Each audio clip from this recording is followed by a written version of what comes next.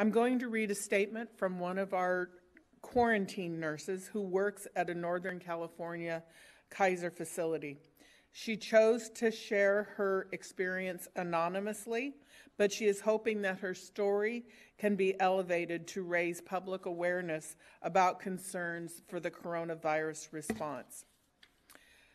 She said, "As a nurse, I'm very concerned that not enough is being done to stop the spread of the coronavirus.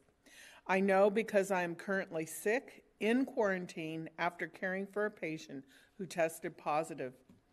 I am awaiting permission from the federal government to allow for my testing, even after my physician and county health professional ordered the test. The national CDC would not initiate the test.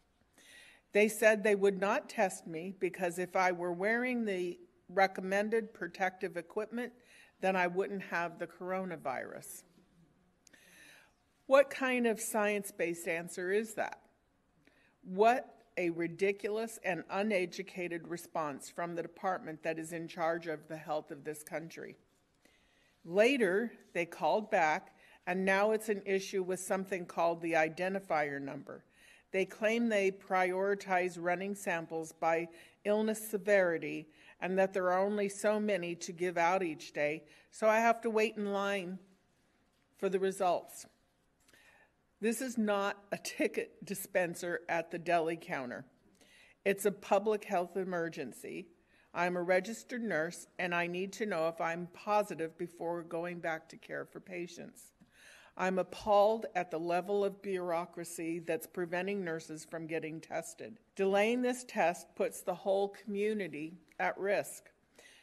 I have the backing of my union. Nurses aren't going to stand by and let this testing delay continue.